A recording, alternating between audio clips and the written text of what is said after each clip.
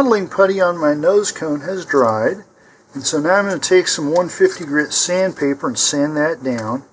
And just warning ahead of time here, this stuff will really clog up your sandpaper, so you might want to have some extra ready.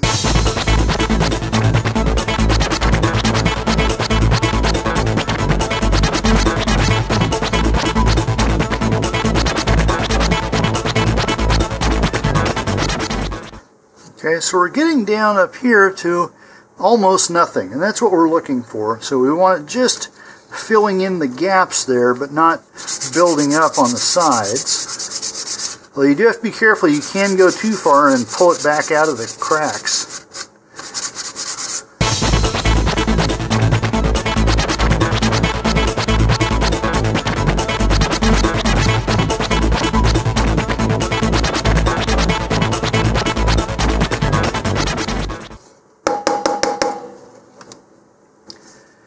Okay, and now I'm going to move to 220 grit sandpaper and smooth this all in.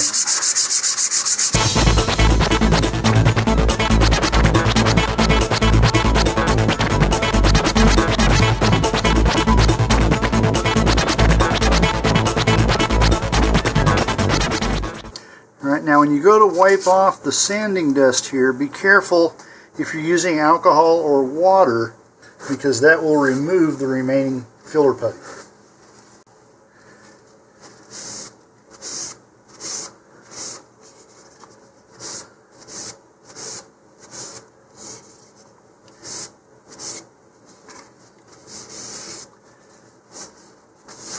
So just very quick wipes there.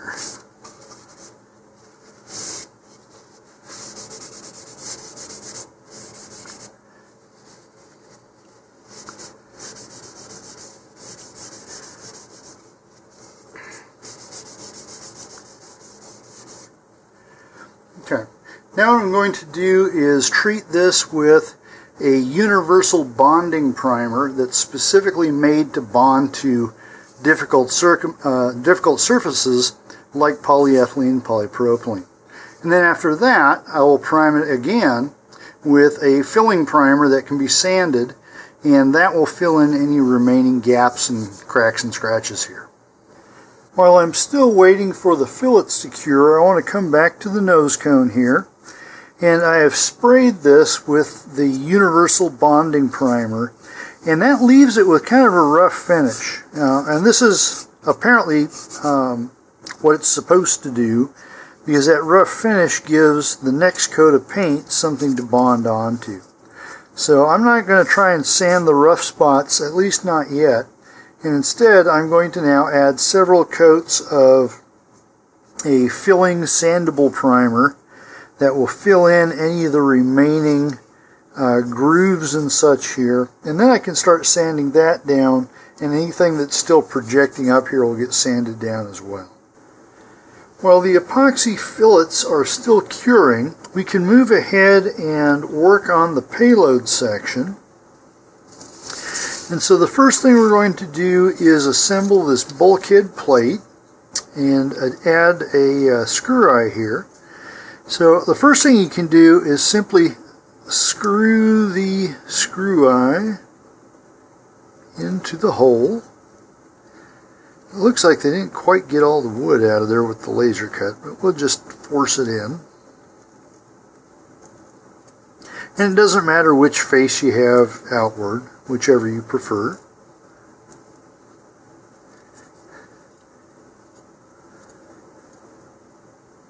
Alright, so I'm going to screw this in just before I run out of threads here. So you can just see the top thread or so there. And we've got lots of threads exposed in here. And then this is going to fit in to the aft end of the coupler here. And we're going to leave just a little bit of space around it.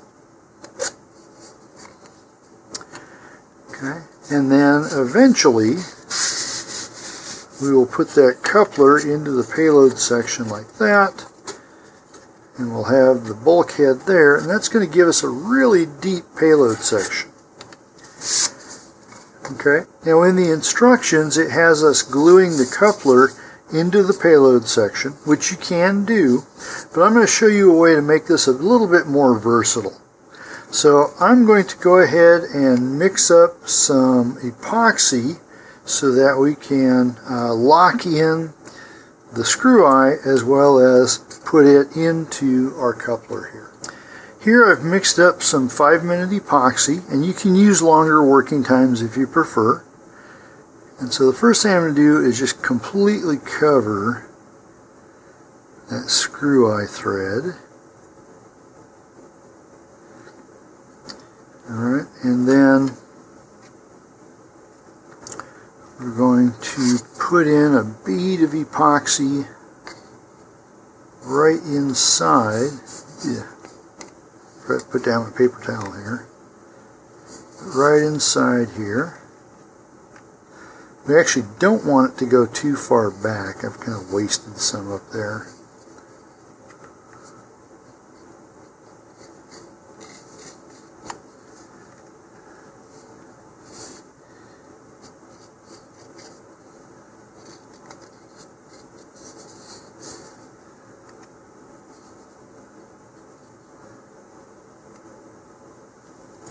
Alright, and then we're going to pop this in.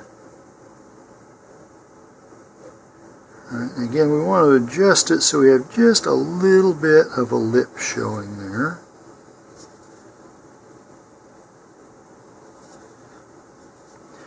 And go ahead and wipe off any excess that's on the outside of the coupler.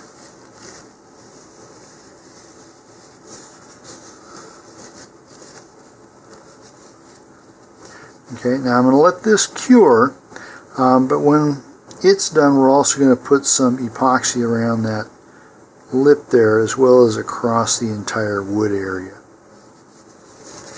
I made up a little more epoxy here, and I'm going to spread this all over.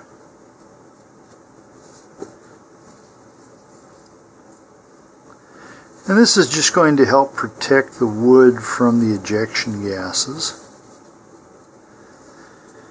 as well as form a fillet around the edge for added strength.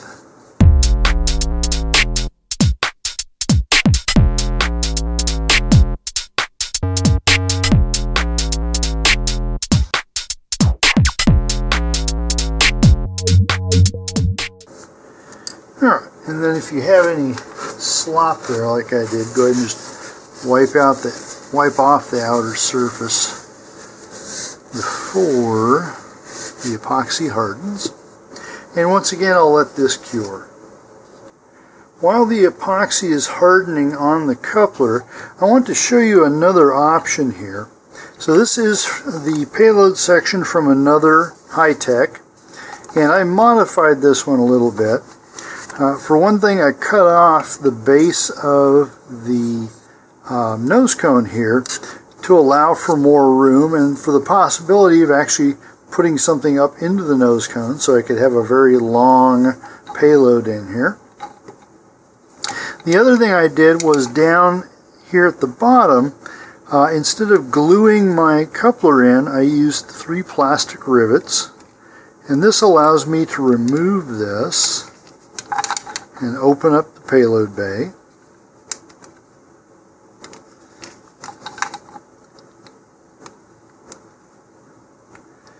And then inside here, instead of just having the coupler, I put in an avionics base lead. This particular one you can get as a kit from Apogee Components, and it even includes the coupler itself. Okay, so you could make a coupler like this and put it in there if you're not doing dual deployment or experiments or anything like that. It requires a flight computer. And instead, if you wanted to do some dual deployment or something that does require a flight computer, you could simply switch out the coupler and use this. There we go.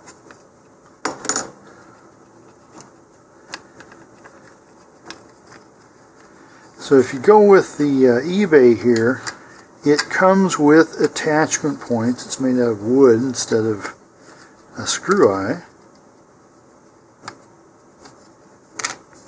Right, but this can be pulled out and removed from the coupler, and we've got an entire avionics sled here. Okay, so even if you don't think you're going to do this anytime in the near future, if you go ahead and attach the payload or the payload coupler here using those plastic rivets, that gives you the freedom to change things later on. The epoxy has cured enough that we can work with the coupler again here. And so the first thing I'm going to do is draw a line at the halfway point. Let's see, I bet this is 6 inches. Yep. Alright, so halfway is going to be 3 inches. Right there. That'll just be a guide so we know how far to put it up inside the cup, or up inside the payload bay. Okay, now I'm going to go ahead and measure this for rivets, and I want to do it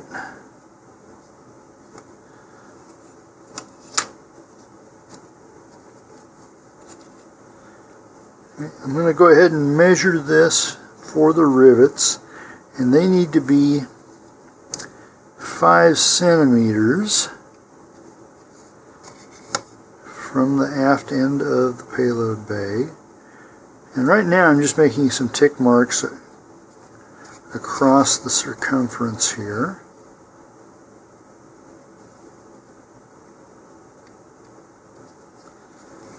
Now I'm going to take a flexible tape and run that around the circumference at my 5 centimeter tick marks there. Run that all the way around. Okay, just make sure I'm lining up along those. Alright, and that's going to give me a total circumference. Okay, so that's 21.3 centimeters, which means we need to put a rivet at every 7.1. Okay, so that's 7.1 there. The next one would be at 14.2. Don't let that slip.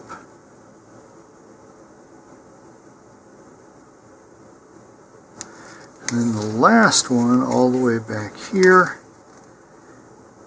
at 21.3.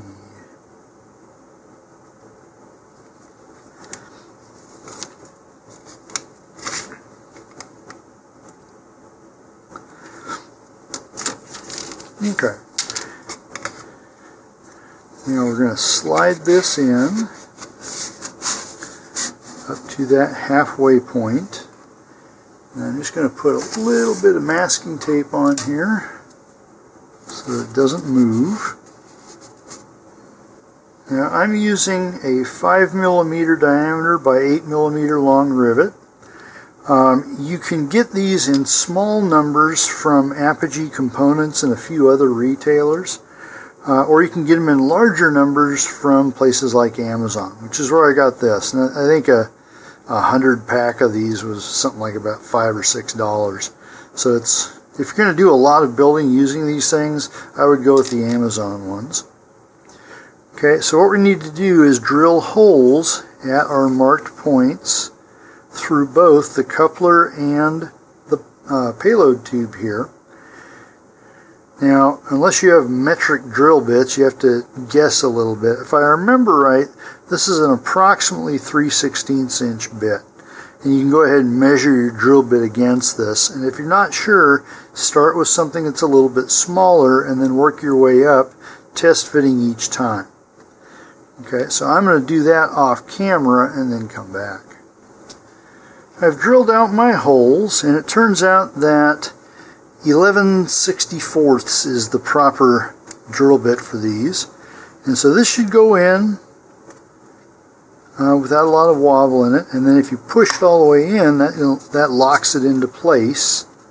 so it can't come out easily. And then if you pull the middle section out, then that releases it again. Okay. Now, other thing I want to do here is I'm going to harden these holes with a little bit of super glue, and that's just going to make it so that they don't wear out after repeated use. So just take a little bit and let it soak into the fibers there. And also, after hardening these, you can sand them to get rid of these little flanges of paper. Or you can leave the paper on. It does give you something else to bite into with the rivets.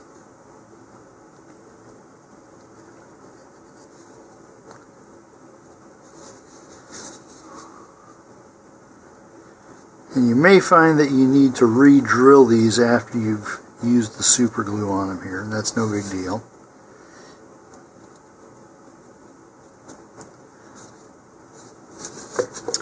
Alright, I'm going to do the same thing here. Now in this case I get paper up on top, which I will also want to remove, but that too will be easier once they're hardened.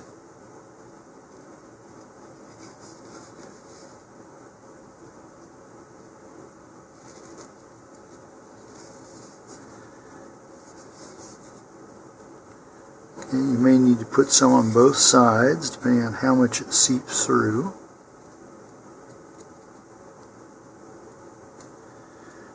Alright, so I'm going to let those dry for about an hour, and then we'll come back and sand those and then check the fit once more.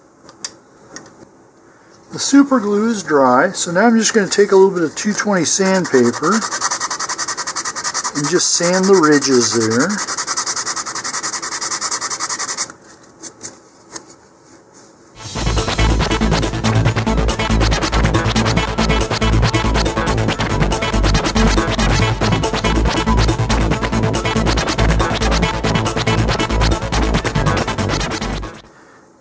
The insides look okay, and then here on the coupler we'll do the same thing.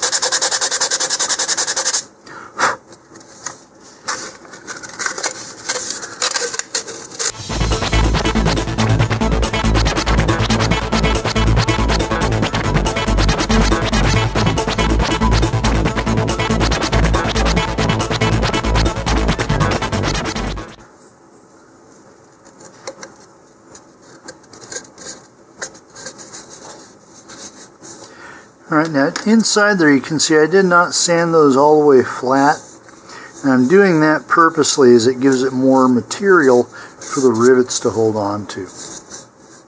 Okay, so now this can go together.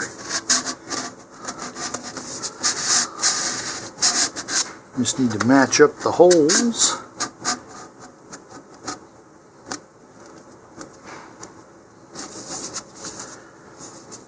Okay, and then we can put the rivets in when we're ready to assemble everything. Now I'm going to paint my payload base separately from the rest of the rocket, so I'm not going to assemble it at this time.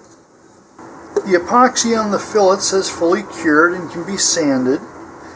And I've done a little bit up here on the launch lug already just to get rid of some excess that got on top there. But coming back to the fillets here, we want to decide if we want to build this up anymore or leave it the way it is. And I found what's useful is to have a round object that you can wrap sandpaper around, and then you just run that in the groove here. For example, this is another high-tech here, and this has some really built up fillets there, and I made those using the epoxy putty initially, and then I gave them a final coating of wood filler, and then I used a spent D engine as a core for my sandpaper to get a uniform sanding radius in here. Okay, now for this one I don't think I'm going to go quite that big, but I'm going to use the same idea. Here I have some spent motor casings, and so I've got a 13 millimeter, an 18 millimeter, and a 24 millimeter, and I can compare these to what's already here. So if I put up my 13 millimeter motor there, if I were to use that as a sanding guide, I probably wouldn't need to do much buildup of the material there. Okay, because let's see how it looks on the front here. Yeah, it's going to need a little bit, but it's almost the right size just as it is. Alright, if I use an 18 millimeter motor, right, that's going to require a bit more buildup, but not a lot. And if I use 24, that's going to need a lot more material in there yet. Okay, so I'm going to either go with the 13 or the 18, depending on how it looks after we add the wood filler to this. And this is already kind of naturally rough, so I am not going to do any sanding of that.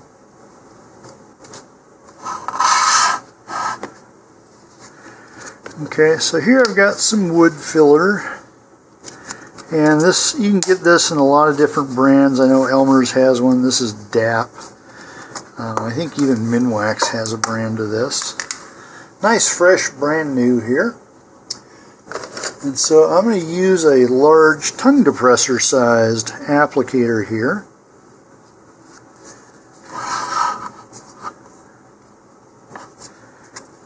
Alright, now this stuff is non-toxic and water soluble, so you can handle it as much as you need to. And the worst you'll get is dirty hands.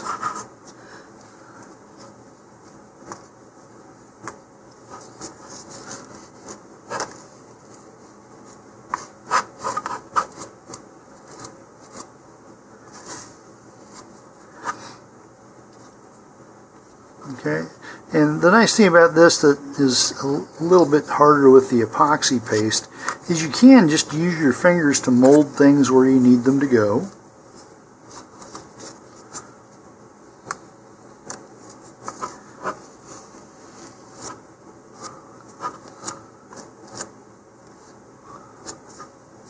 Alright, and if you need to do a little more smoothing, you can use either water or some rubbing alcohol on your fingers. And that just moistens it enough to let you smooth stuff in like that.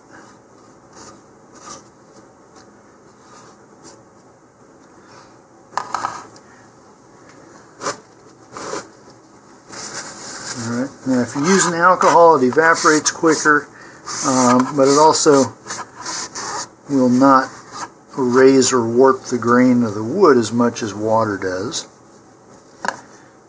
Okay, and I'm going to continue this on the other fillets, but I'll do it off camera. So here's what it looks like after I've applied the wood filler, and it looks kind of sloppy, but this stuff sands up really easily.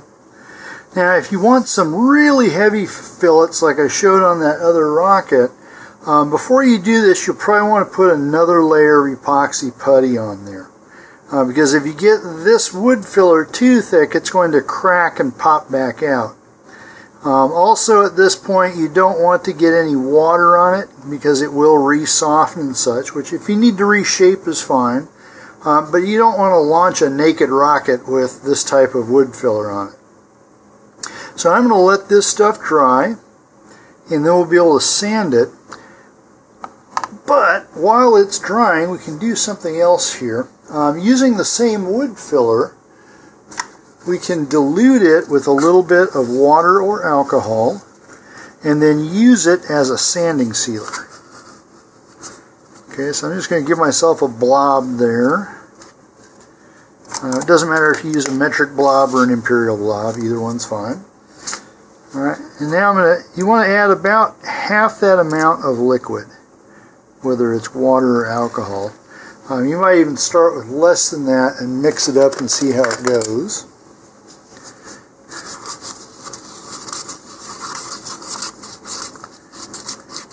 But you want it to be about the consistency of latex paint.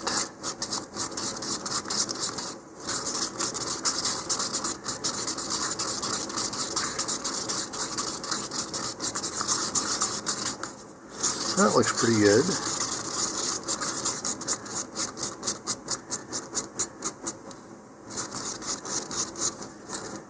Maybe just a little bit more there. Now if you get too much liquid, you can either add more of the wood filler to it or just let it sit and evaporate for a little while. Now to apply this, you can use a cotton swab or you can use an actual paintbrush. Alright, now this won't permanently stick to work surfaces, but just to be careful. Go ahead and rotate this around.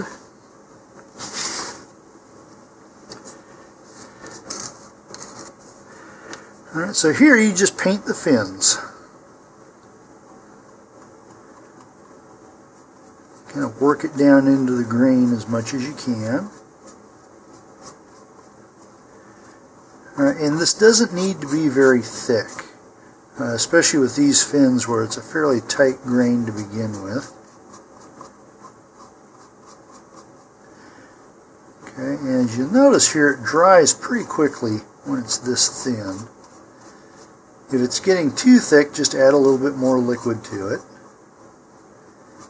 All right, and it's a good idea to do both sides of a fin as quickly as possible so the liquid doesn't cause warpage.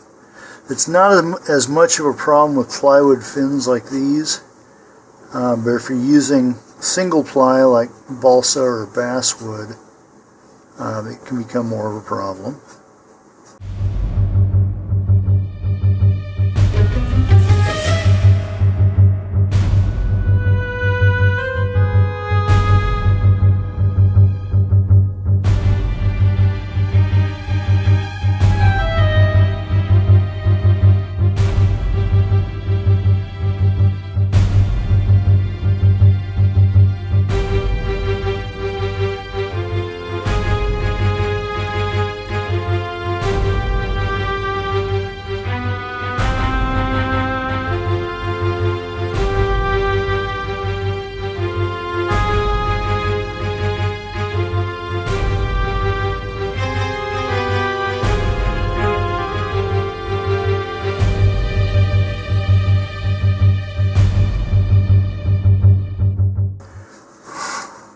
So now all that just needs to dry, and when it's completely dried we can sand it and shape it. While the wood filler, sanding, sealer, and all that good stuff is drying, we can work on the recovery system here. Alright, so we've got a 30-inch parachute. It's got a built-in spill hole here, and these will come in various colors. Mine is black. Alright, so the first thing to do is just go ahead and fold that out, and then find all of the loops here. So untangle them all, and there should be, looks like 4 of them.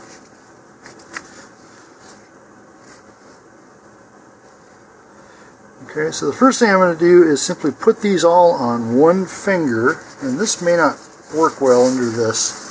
So big here.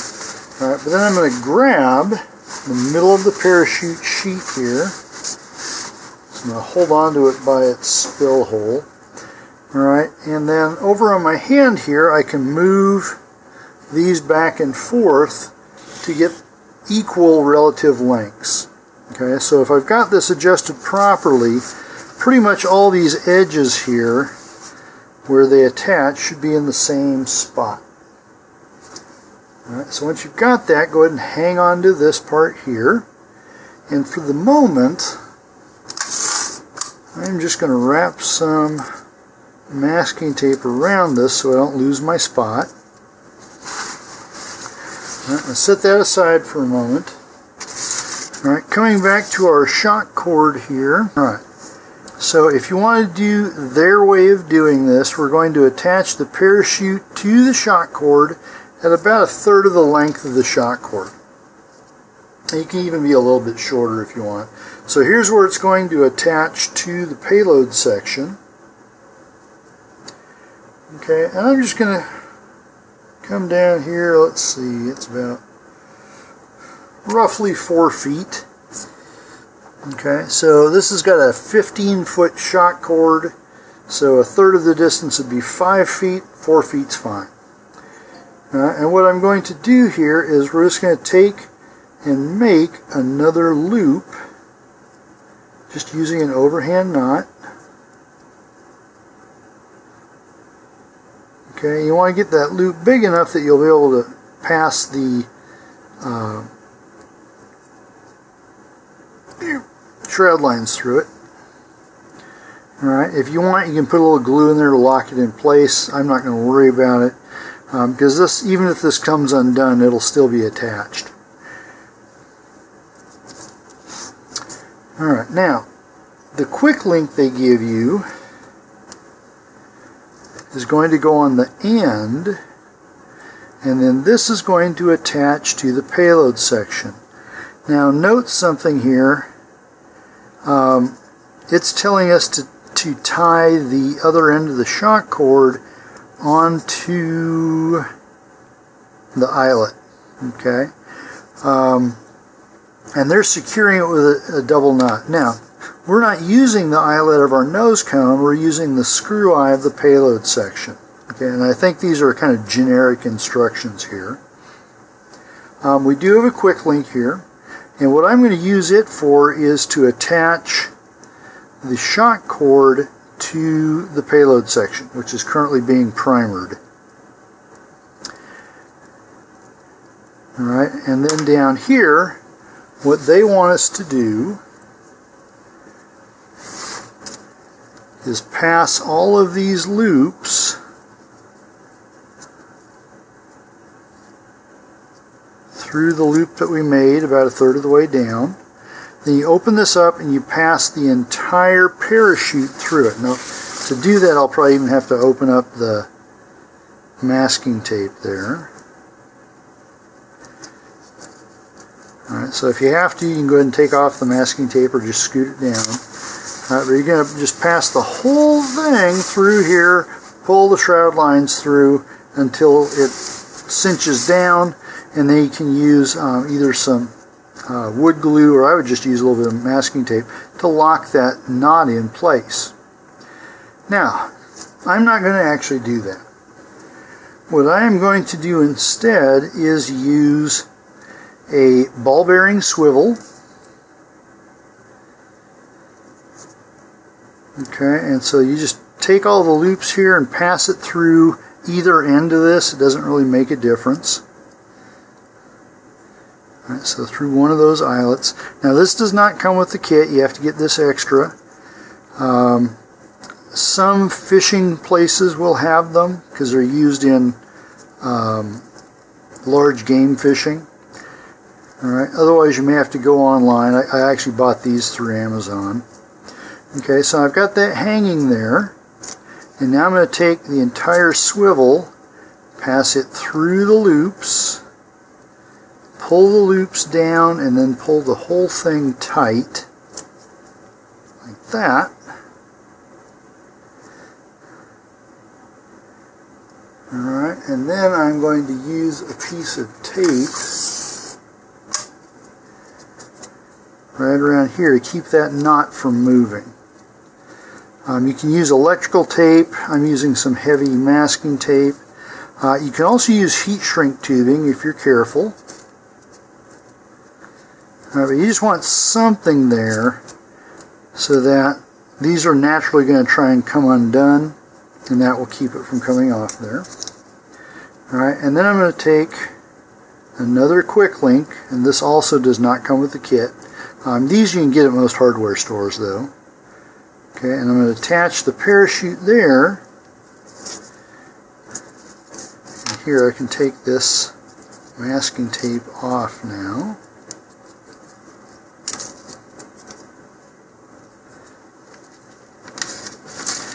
Alright, I'm going to take this back out through the loop that we had.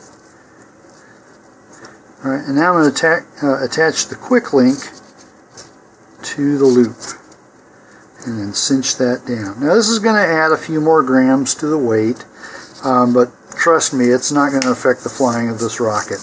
This thing goes up high regardless of what you do to it. Okay, so now we're going to have a quick link at the end that's going to attach to the payload section. Alright, we have a quick link, a swivel, and our parachute attaching about 4 feet down. And then the rest of this goes off into the rocket.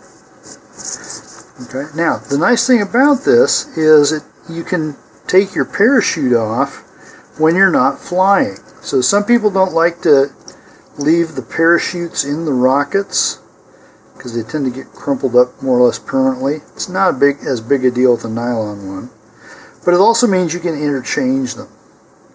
Alright, so maybe you're flying something a little heavier in your payload section and you want to put a 36-inch parachute on instead of the 30.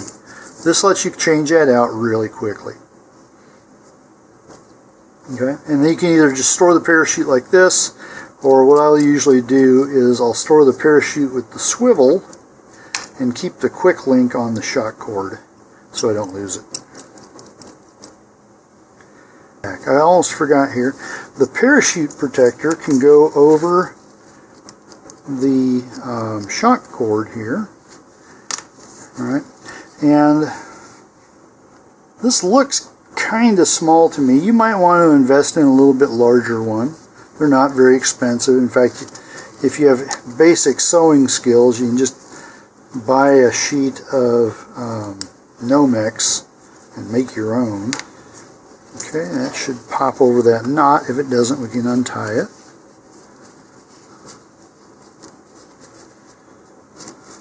There we go. And this you can just run down to the base of the shock cord, and you won't really need it until we're ready to pack this for launch. My wood filler has dried for several hours, and so now I'm taking a 18mm engine, and I've wrapped that in 150 grit sandpaper, and now I'm just going to use that to sand into the fillets here.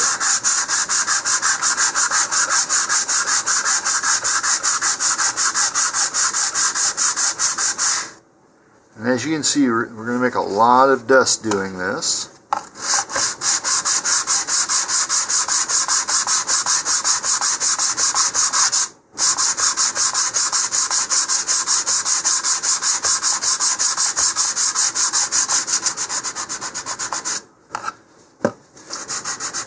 We can also use this to do some shaping here to round off the edges.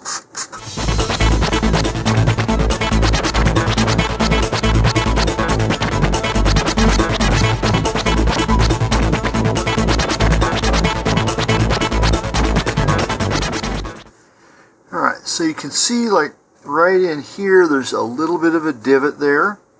And we can either get rid of that by sanding it more and decreasing the thickness of the fillet, or we can come back and add a little more filler there, either using the wood filler or contour putty. And then take a look at both sides and see if they are even. They are not. We need more sanding over here.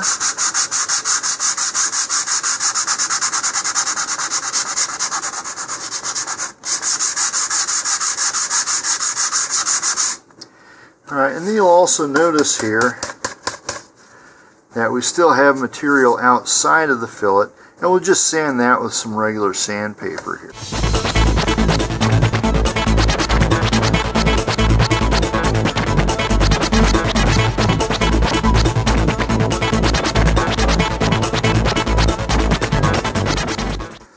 Alright, I'm going to periodically have to vacuum this off here just because we do make so much dust. So after vacuuming, you can see where we still need to do a little bit of work in here. Alright, so this is going to require a little more sanding down here and probably have to refill this area.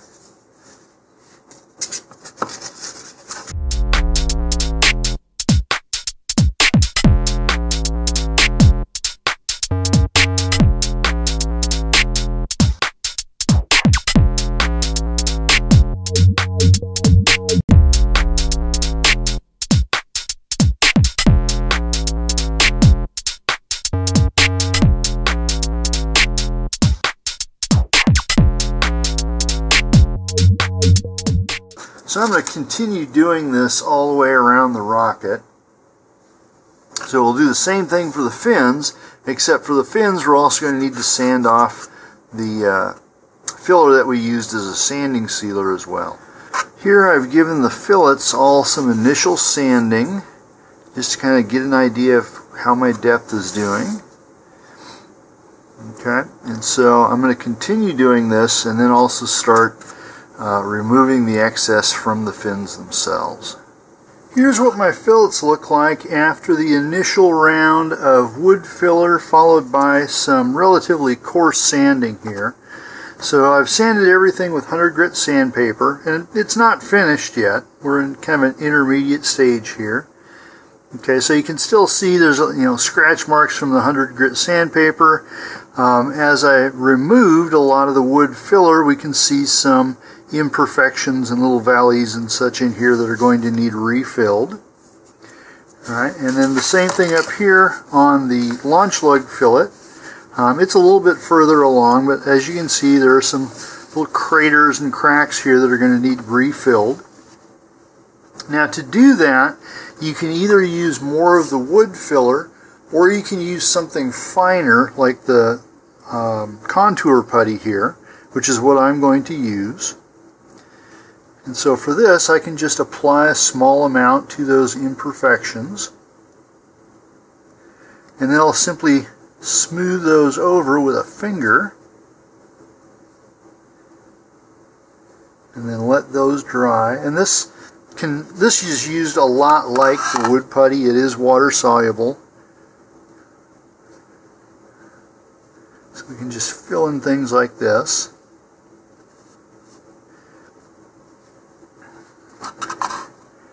Alright, and then coming around to the fins, I'm probably going to do some more sanding on these before I add more filler to them. Alright, so after my putty here dries, then I'm going to start sanding with finer sandpaper. I'll go up to 150 grit, do the final shaping, and then also if needed, go up to 220 grit to get a nice smooth surface. Now, if you don't like the spirals in the tubes here, you can also use either one of these, but the contour putty works better to fill in those spirals and then sand it. Now I'm going to use some right here. This is a imperfection in the tube. That'll just fill in that crack there. I'm not so worried about tube spirals though. Okay, so I'm going to let the putty dry there and then go back to sanding. I've gone through another round of sanding of the fillets here, a little bit finer paper. And then as you can see, I've sprayed the area with a fillable sandable primer. And this is doing a few things for me. One is it brings out the imperfections better so I can see them, to see where I still need to sand and where I need to fill in some areas. Also in areas where we've been sanding the tube itself, it helps lock those little fibers of cardboard down so that those can be sanded more smoothly later on. Alright, same thing up here on the launch lug. Okay, it's almost done. It just needs a little bit more sanding and a little bit of filler in a few small areas there. So after the primer dries here, I'll go back to sanding and filling, and then eventually I'll do the entire tube with the same primer here. Right now I left a handhold. Here are my nose cone and payload section, and the payload section has had 2 coats of filling sandable primer on it, and then I've sanded this with 320 grit sandpaper, and it's ready to be recoated with the primer again and then painted. The nose cone has had 2 coats of universal bonding primer followed by 2 coats of the fillable sandable primer, and this has also been sanded. And you can see the little white flecks here. That's where the bonding primer is showing through here after sanding, and that's fine, it's normal. And likewise, this needs another couple of coats of primer, and then we'll be able to give it a finish coat. Here I have a cautionary tale. So my intention had been to make the upper portion of the body tube this really nice fluorescent yellow. And using this Rust-Oleum fluorescent series of paints, I've used it before for small things, but this was the first time I tried doing it on a high-power rocket. And so I've got a gloss white base coat, and I was spraying this on in nice even layers here. It seemed to go on really quickly and dry really quickly, and so I sprayed on another one and sprayed on another one. And then this happened. Basically the paint shrank and pulled away from itself over the base coat here. And this is one of the most impressive alligator skins I have ever seen. It almost looks geomorphic here, like canyons. And so now I'm in the processing of sanding this back off again, and I'll probably have to reprime it. And here I have the painted rocket, and as I mentioned before, I had some horrible paint problems with the main body of this, and I've just ended up painting it a good basic gloss black. And then the payload and nose cone sections here are painted with metallic blue. That actually came out really well. And our last task here is to put this whole thing together. Now I'm not going to do the decals on video because I'm not sure how I'm going to do mine quite yet. But that's easy enough to do at just about any point afterward. So what I'm going to do here is get our shock cord back out of the body.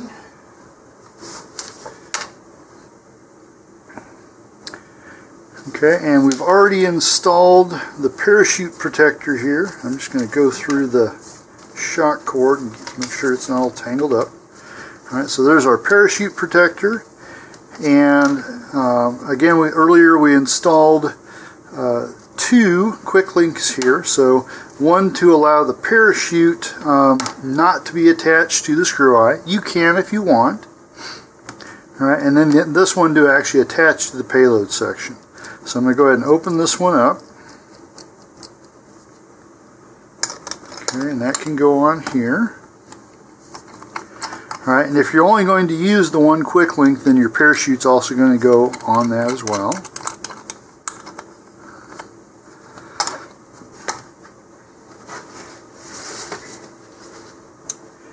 Okay, and then here we have the parachute, to which I had already attached a swivel here. And so that is going to go on my second quick link.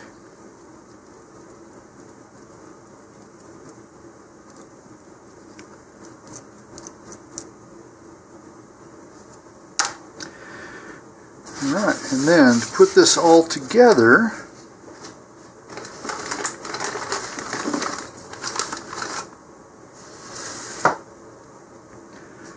I don't have room to do all this at once under the camera.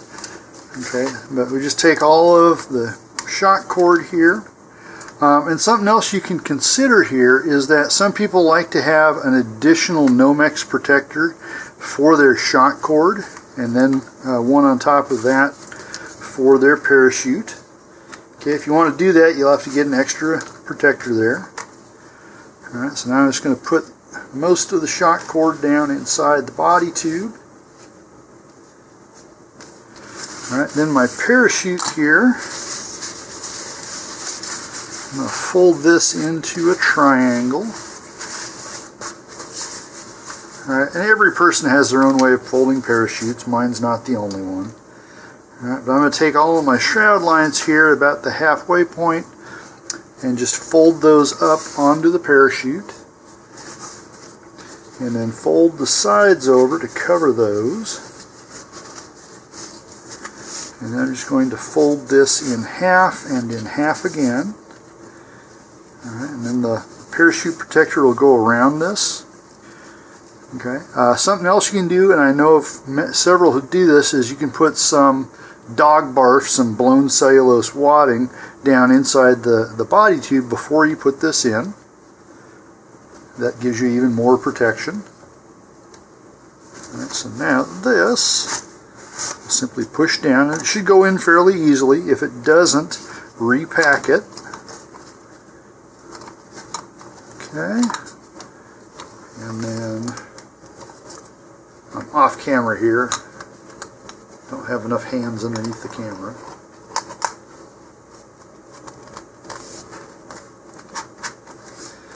Alright, and then we'll just slide these together.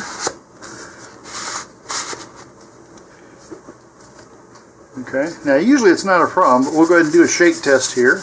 Make sure it's not coming out. It's actually in there pretty firmly. If you're going to be sending up this to really high altitude, so if you're going to max out the motor and try and get as high as you can, I recommend putting 2 1/8 inch vent holes somewhere in the body tube below the coupler, and that just keeps it from over pressurizing as it goes up in altitude really quickly. Okay, basically, if you're flying below 2,000 feet, you probably don't need to worry about it. Alright, so that, going here from tip down to fins here, is about it. Oh, I do have to, one other thing you don't want to forget. Alright, remove the tape from the motor retainer, and go ahead and put the outer ring on there.